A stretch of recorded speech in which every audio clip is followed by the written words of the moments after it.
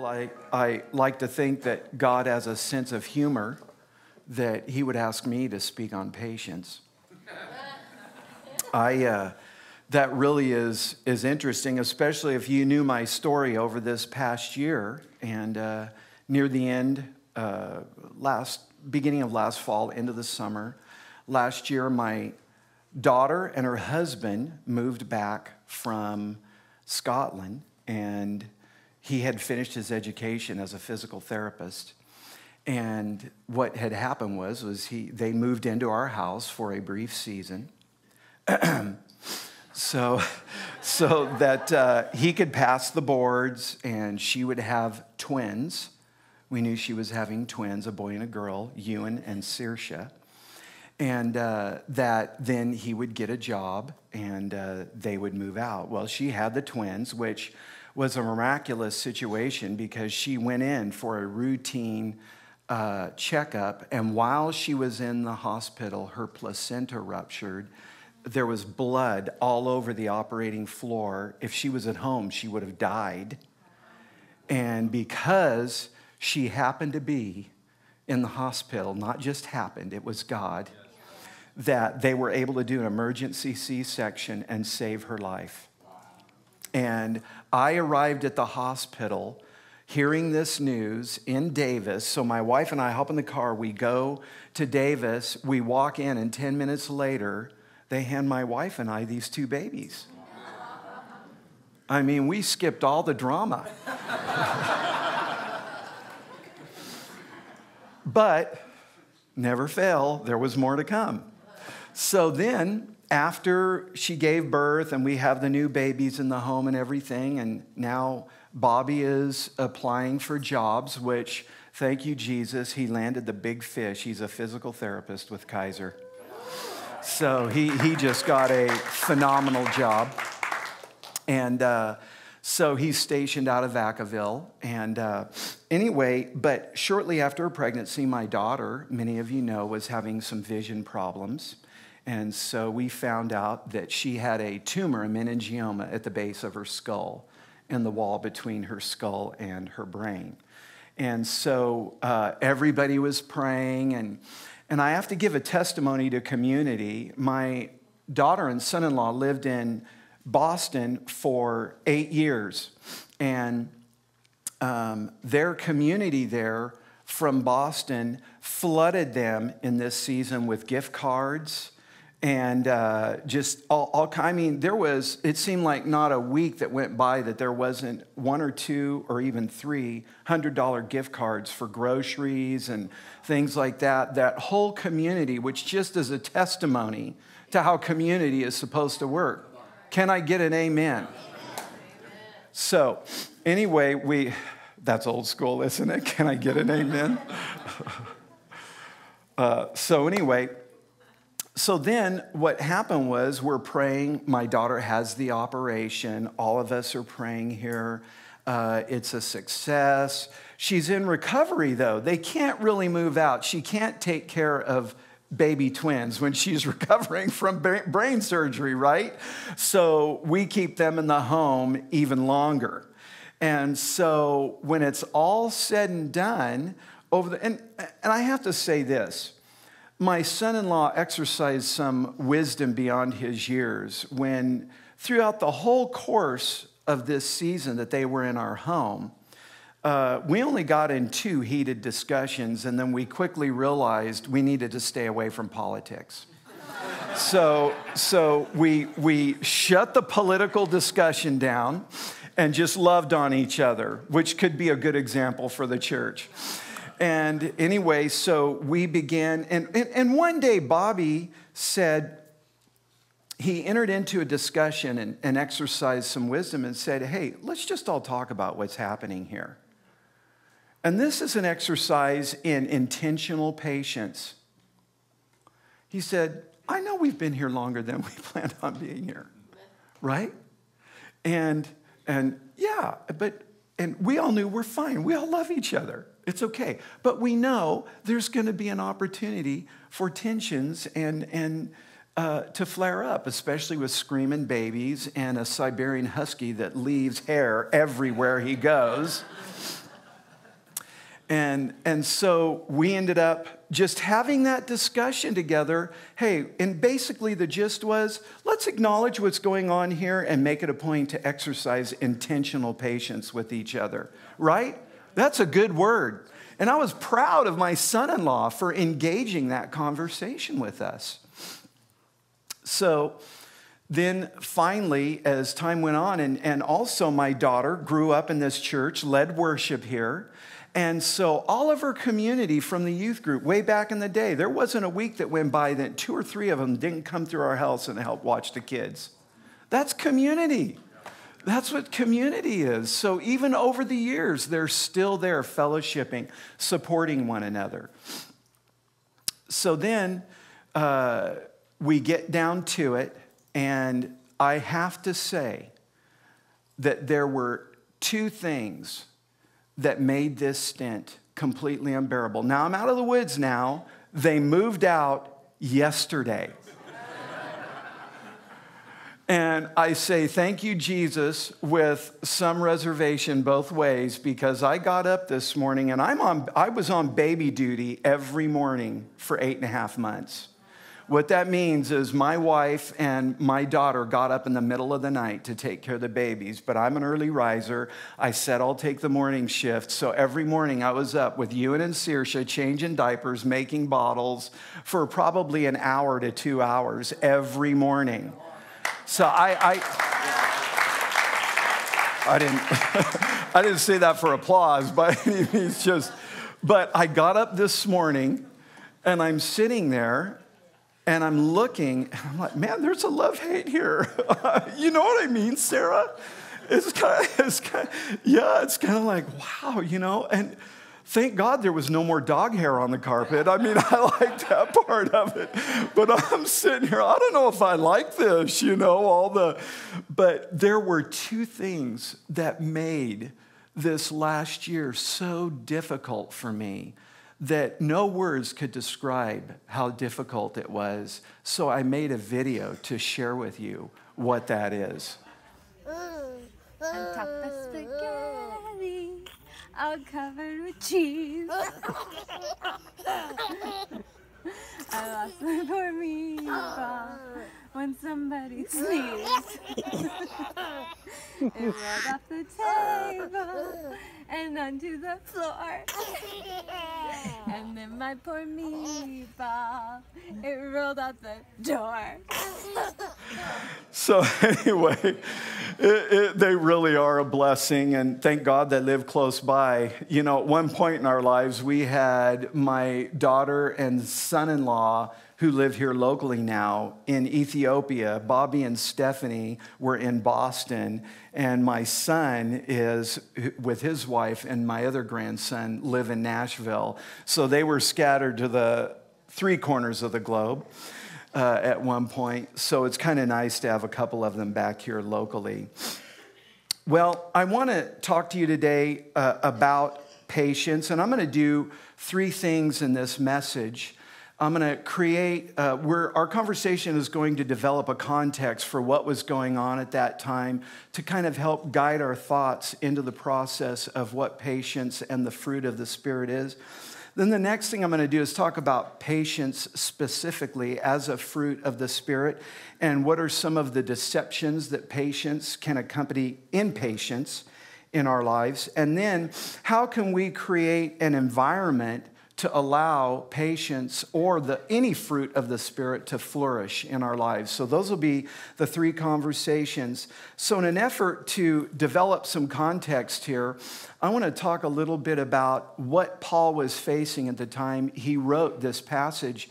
And in reality, there were, ultimately, what the town of Galatia was the Gauls had migrated to that area, hence the name of the town Galatia. And at this season in Bible history and in history, Galatia was a thriving economic metropolis of income and trade. And so many Jews had migrated to Galatia to capitalize on that economic commerce and establish their families there. So Paul felt the need, not only compelled by the Spirit, but knew that there were Jews living there and that there would be an opportunity to share the gospel with Gentiles as well. So Paul did his missionary journey to Galatia and spent some time there establishing a church. And when we say a church, we want to remember that we're talking about an extended family network. When we think of churches from a Western standpoint, we think of this context. But back then, many of the churches were only 20 to maybe 40 people. If you were really hopping and popping, you might have had 50. But this was what we're talking about. When Paul establishes a church, he's talking about establishing an extended family of people that become the nucleus for what God's going to do in that region. And so in that context, Paul establishes this church, and then what happens is there's this group called Judaizers, and what they were Jewish Christians who hadn't really understood the freedom that we have in Christ, and they were still under the impression that you needed to obey Mosaic law or Old Testament law if you were going to be a Christian. So they came in, they would follow Paul around from place to place, and after he would establish a church and leave, then the Judaizers would come in and try to impose Mosaic law on the Christians there. And so this whole book of Galatians is about Paul. He's left, and just imagine the frustration. Who knows? I don't know how much time Paul spent in Galatia, but imagine the frustration. He's established a church. People are loving Jesus. They've gotten their feet on the ground. They've been discipled in the fundamentals, and then Paul leaves, and then these Judaizers come in and just start muddying the water. That's just got to be frustrating. He's already in another location doing another work. So what does he do? He writes a letter to the Galatians to try to help them piece through this deception of being drawn back into the law and the bondage that can be associated with that and not living in the freedom of the Spirit. And so now this whole book of Galatians is don't go back to the law. Live in the Spirit. And so we find as this whole conversation culminates, when Paul gets to the fruit of the Spirit, he's doing more than listing a series of standards or principles that we should aspire to live like and become. He is describing and defining what a life in the freedom of the Holy Spirit looks like.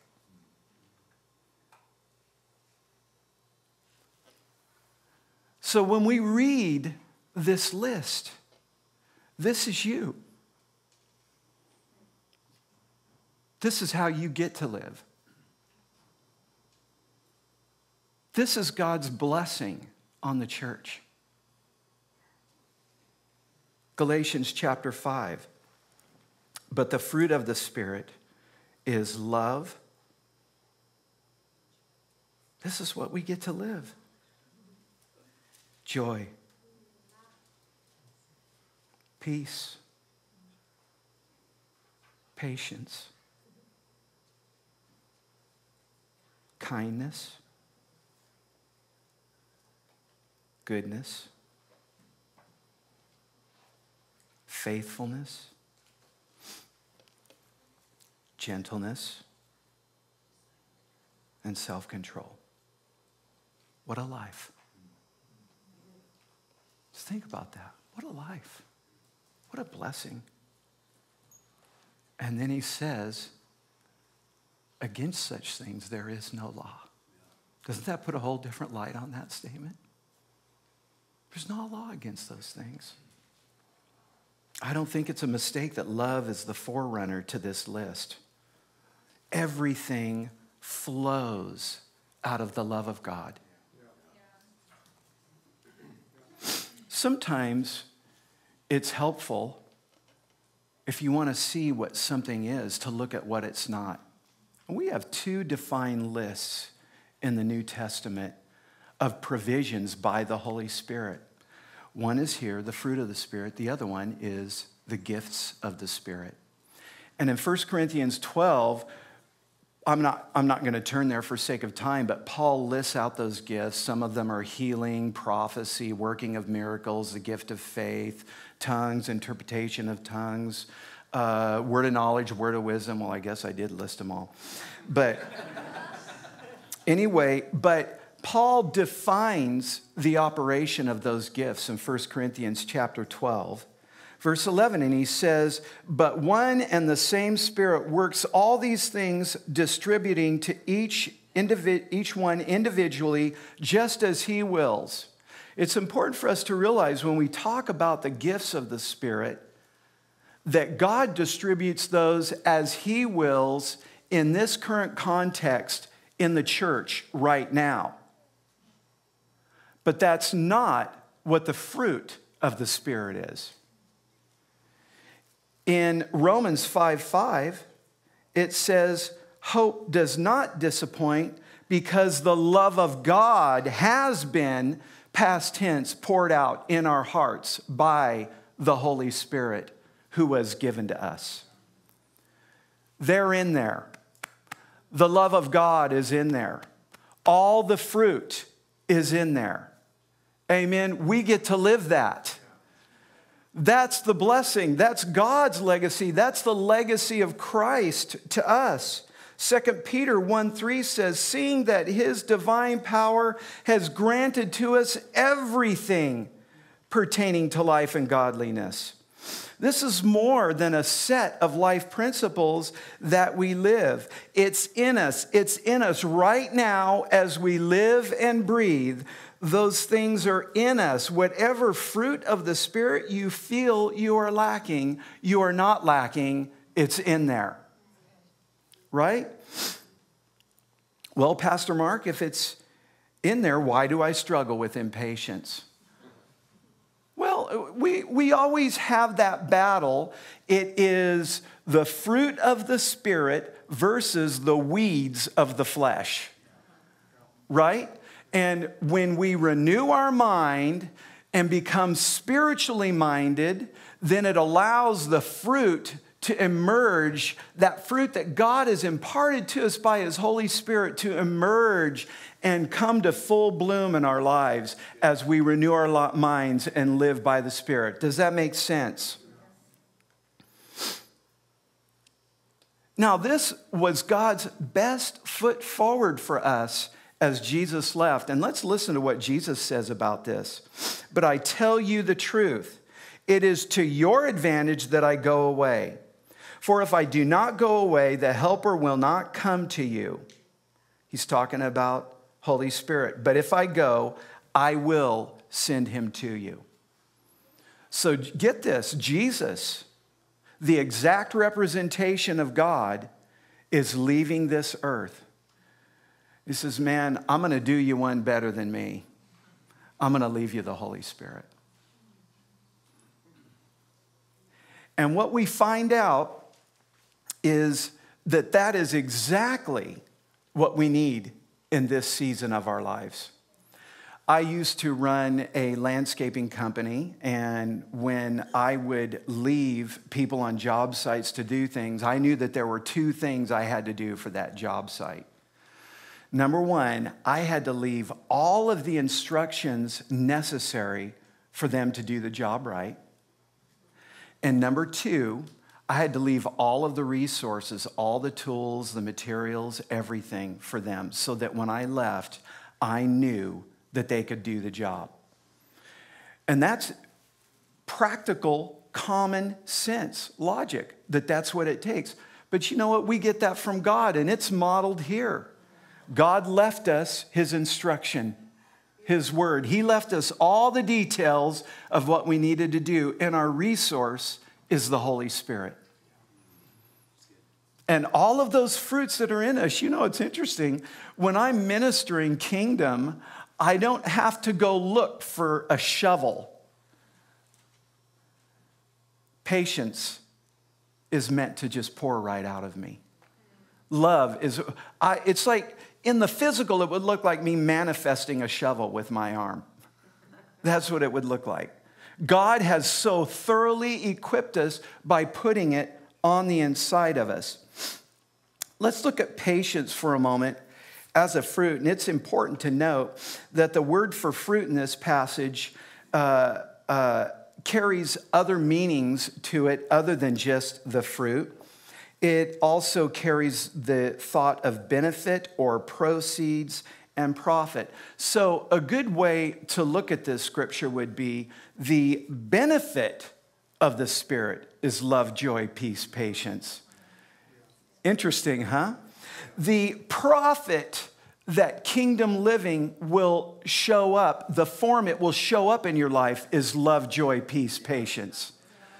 See, so it's interesting to see that as we walk by the Spirit, we feel this sense of spiritual prosperity happening, and it comes in the manifestation of the fruit.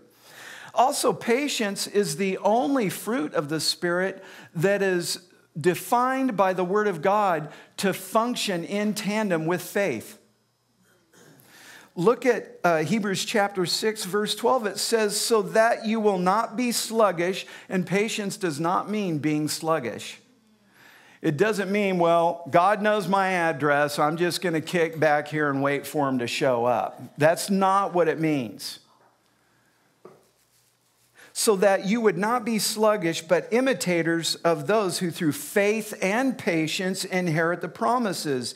James chapter 1, verse 4, and let patience or endurance have its perfect result so that you may be perfect and complete, lacking in nothing. Faith and patience work together because no matter what it is that we are believing God for, it's not going to happen like that. There's going to be some patience mixed in with that.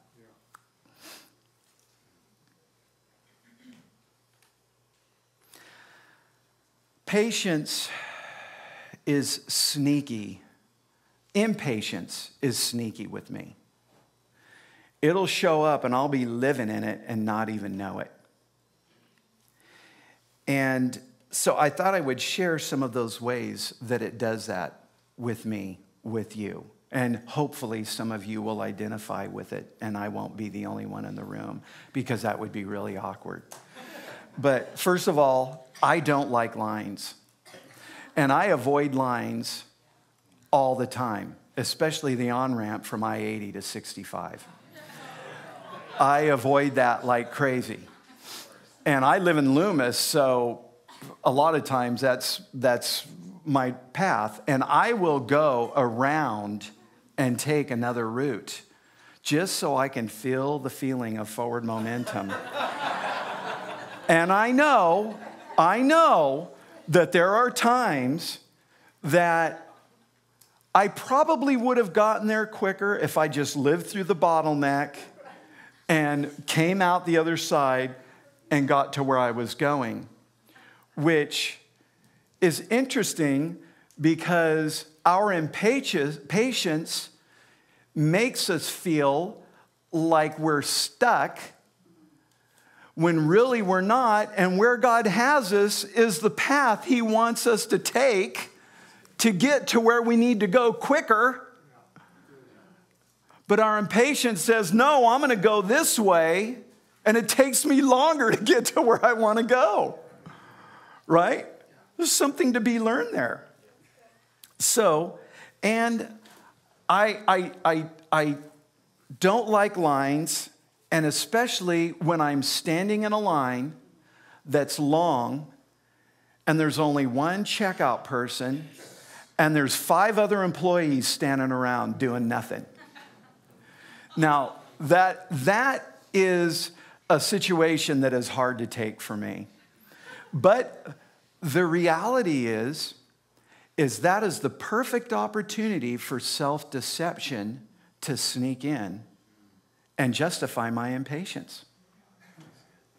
Because I'm justified. What are all these employees doing standing around here? There's 5 checkout stands empty. Why doesn't one of them grab a checkout stand? And so in my view of logic, I'm sitting here going through this frustration when in reality, there is no justification for impatience. Can I say that again? There is no justification for impatience. And all that emotion throws up a smoke screen. Emotion is like a fog if it's rooted in the flesh, and it blinds you to what's going on. There could be a divine appointment standing right next to me in that line. There could be something that God wants to do in that moment. But if I've got the whole situation focused on me, then it just gets ugly. Ugly, ugly, ugly. Lack of attention to detail. My wife will tell you, I am the most undetailed person in the world. And as a matter of fact, I don't even like looking at a menu. When we go out to eat dinner, I'm dead serious. I am like, especially if you go somewhere like Cheesecake Factory where it's like a book. You open that thing up, I open that menu up, I start breaking out in a rash. I just do not like that much detail. And so I will just say, hey, this is what I want to the waitress. Do you have anything like that? She goes, oh, yeah, we have this right here on the menu. Okay, great, I'll take that. Leave out this, this, and this. And that's how I order.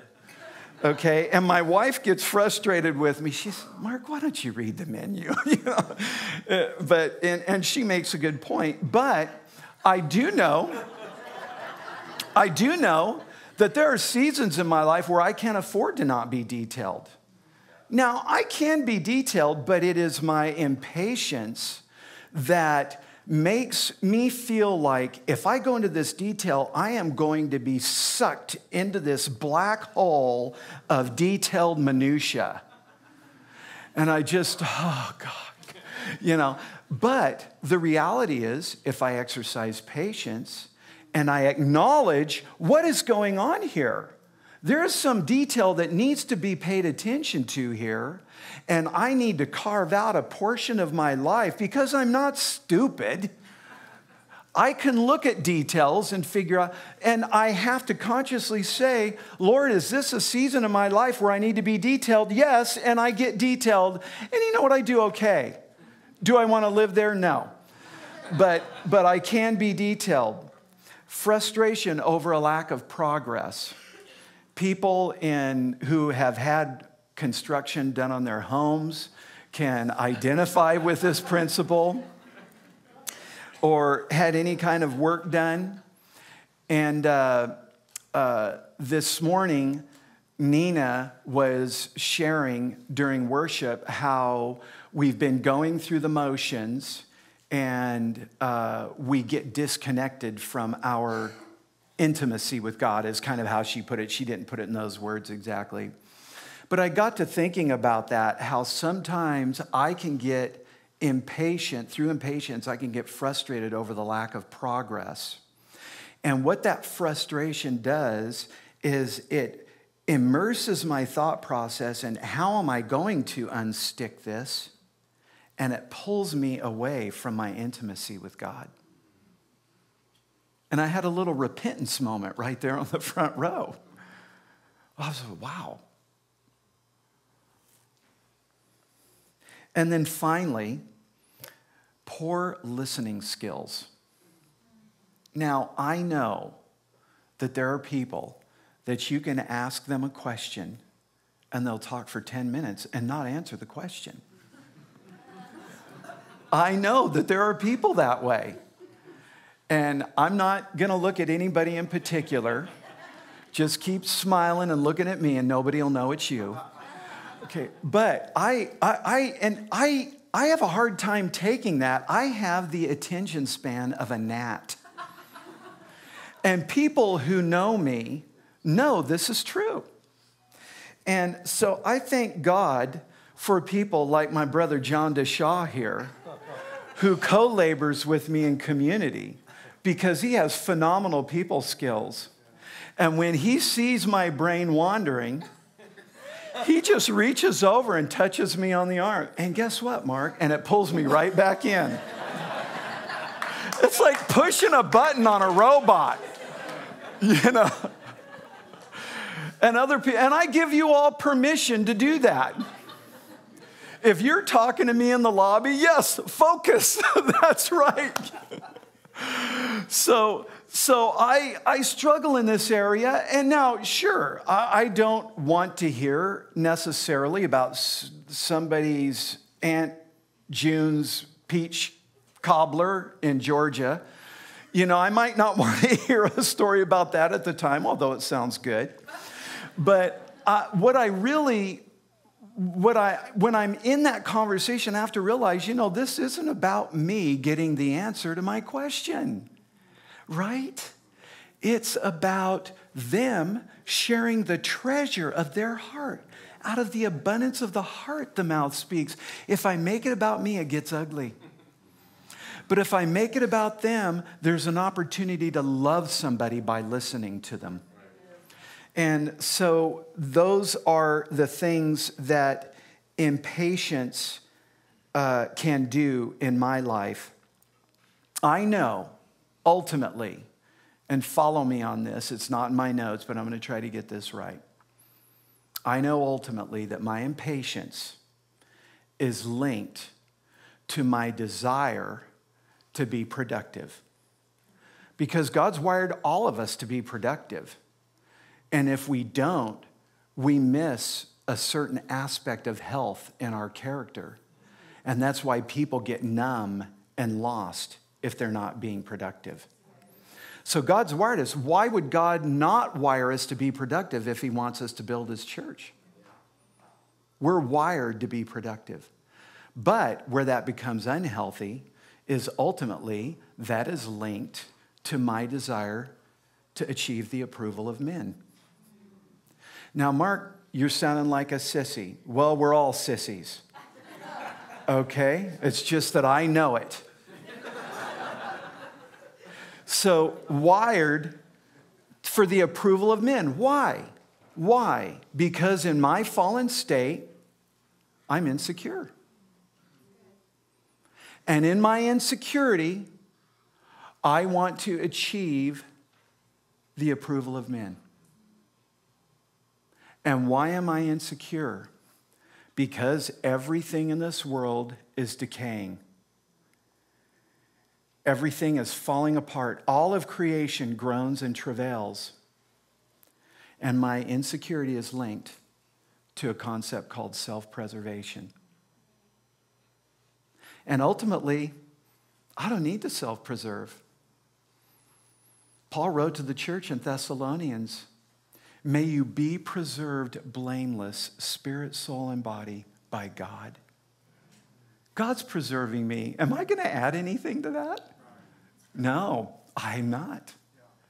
So here in this moment, we don't have to engage the struggle of the counter life in the flesh to the fruit of the Spirit.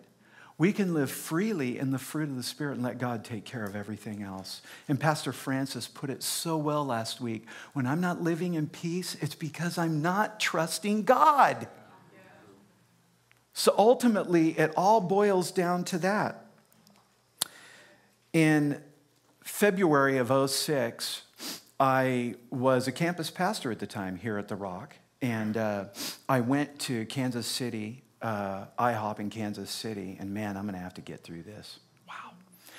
Went to IHOP in Kansas City, and I was there fasting for a period of 8 days, and just really seeking the Lord. And I had 3 questions. 2 of them had been answered throughout the course of the week, but there was one holdout. And so I was really wanting to get that final answer so I could start eating again. You know, I was not. Sometimes you just got to be desperate enough to, I'm not going to eat anything until I get this answer. You know, we just got to be desperate for God sometimes. And so I was waiting, and the final day I was there, and it was all linked to this whole, I was seeking the Lord about, why can't I just be still? Why can't I just rest in the Holy Spirit and enjoy my Father? What is it about my life that I'm struggling with? And that whole series of thought I just shared with you, I didn't know that. My self-awareness wasn't even there yet to even define that for you at that time.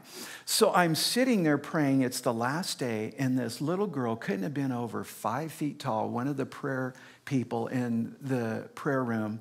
She's couldn't have been over 5 feet tall, skin and bones, probably 70 pounds, dripping wet. Walked up to me, and she grabbed my shirt by the collar and pulled me down to her level and said, "The Lord wants you to know that rest is productivity."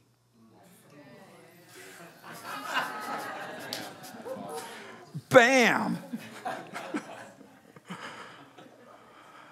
We need to know that we can rest in the Lord and that He's just going to bring the fruit out of our lives.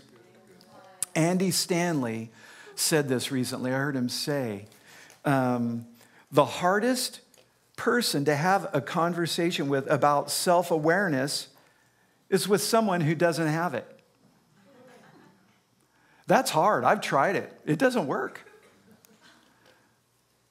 So here's some help. Our series is called Engaging the Battle Within. So I want to give you a couple of pointers on this.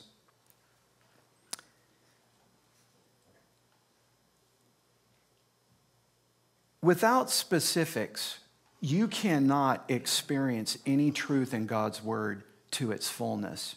We can all sit here and agree on the concept of patience as a principle in God's word, but until we find a specific area of our lives and go to battle, the battle within, and expose our own frailties in that area, we're not going to achieve the self-awareness, being aware of what's going on within ourselves so we can pinpoint that weakness and take the sword of the Spirit and drive it right through its heart and dispel the lie with the truth.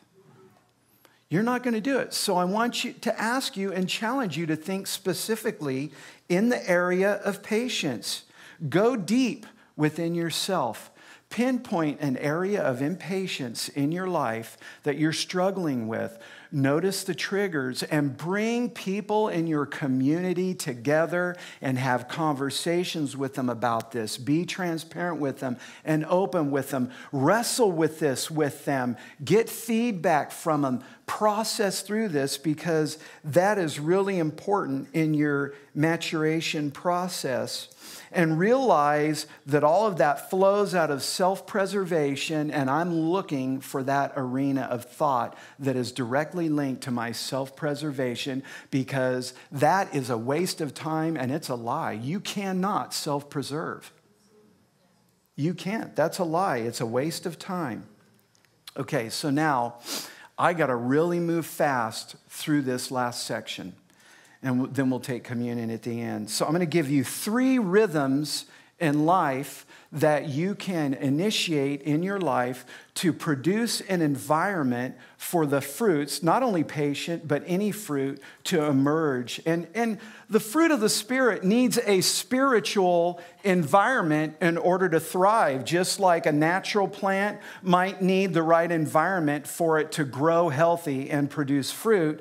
The fruit of the Spirit needs a spiritual environment. Not only that, we establish environment in our lives by rhythms.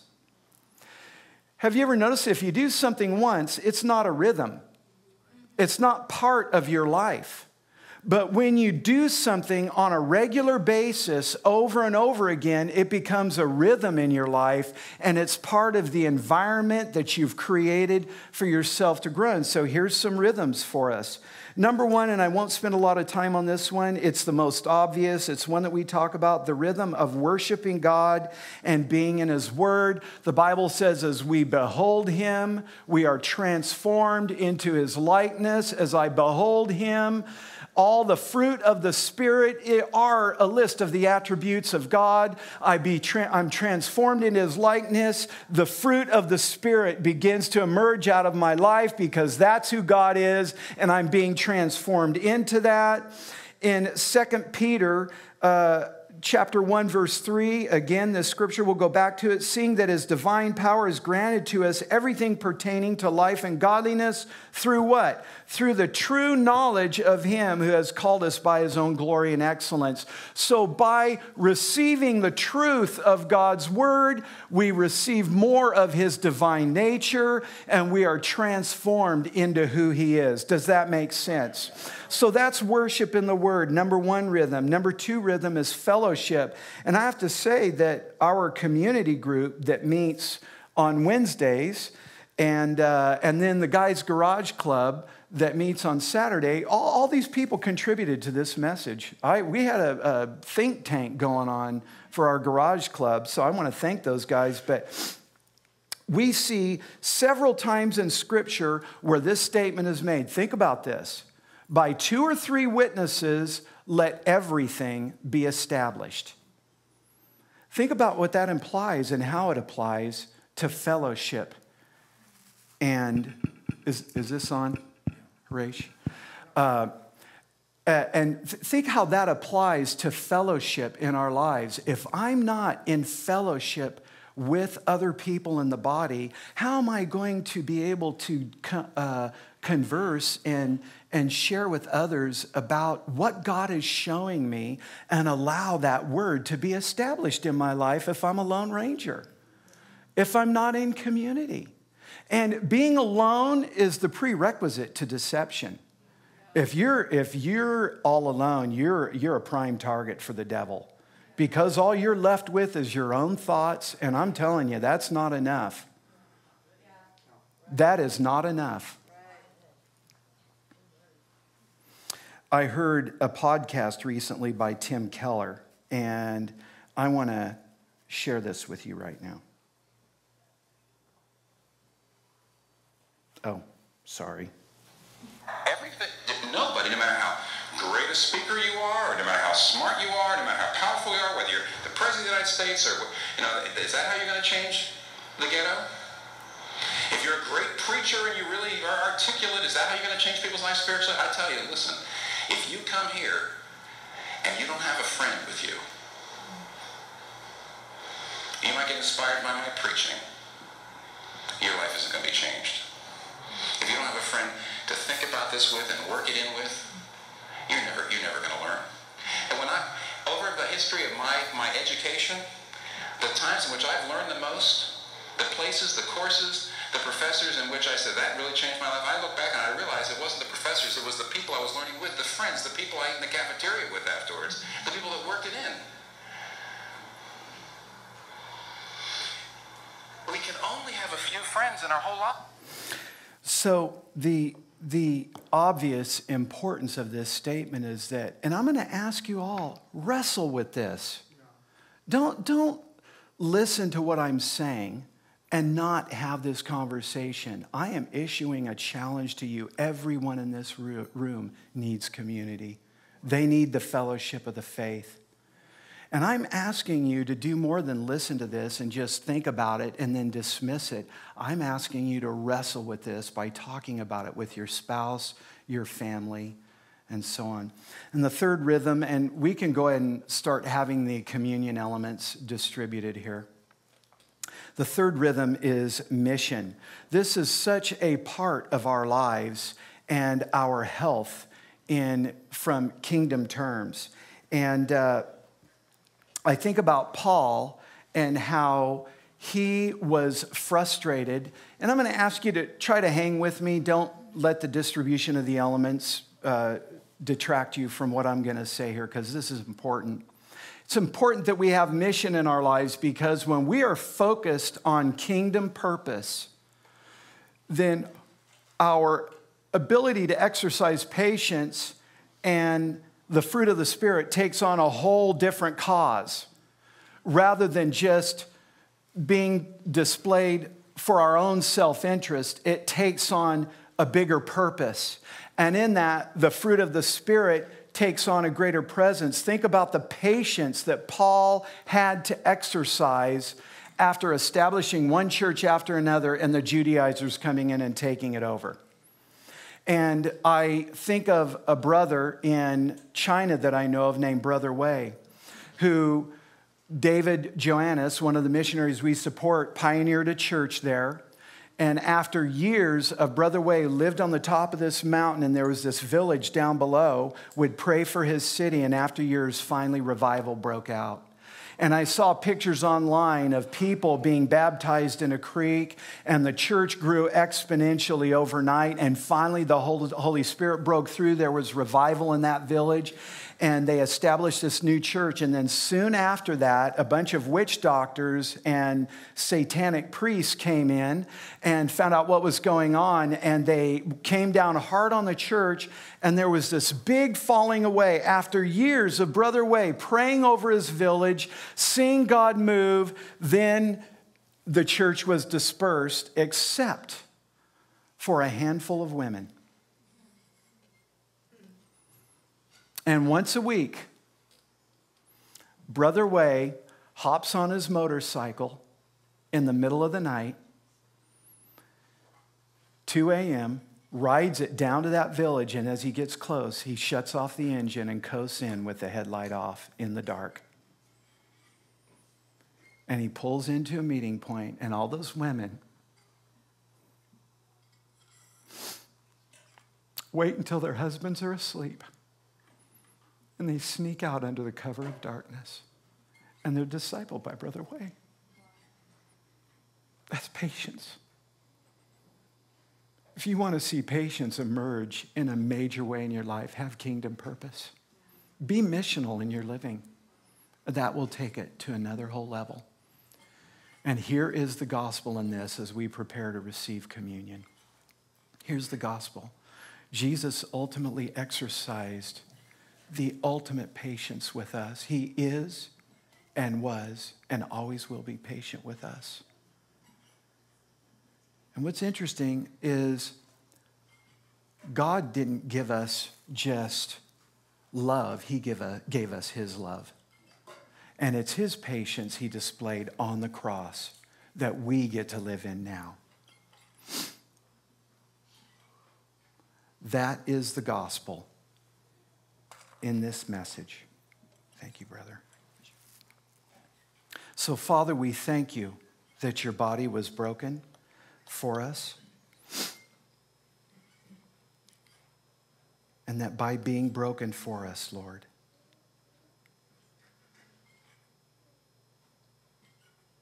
you pave the way for the fruit of the Spirit in your life nature to pour through us, Father. Let's partake of the body.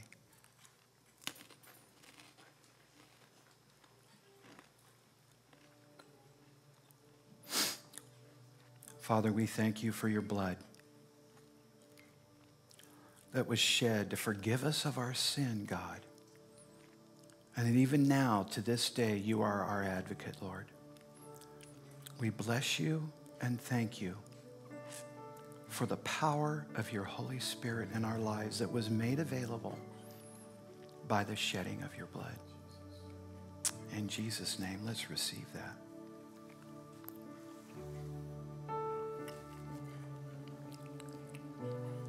If you need prayer for anything, or if God you've got to take away from this message and you need to vocalize it with somebody and have them pray for you, then I want to encourage you to come forward right now at this time, and everyone else is dismissed. God bless you.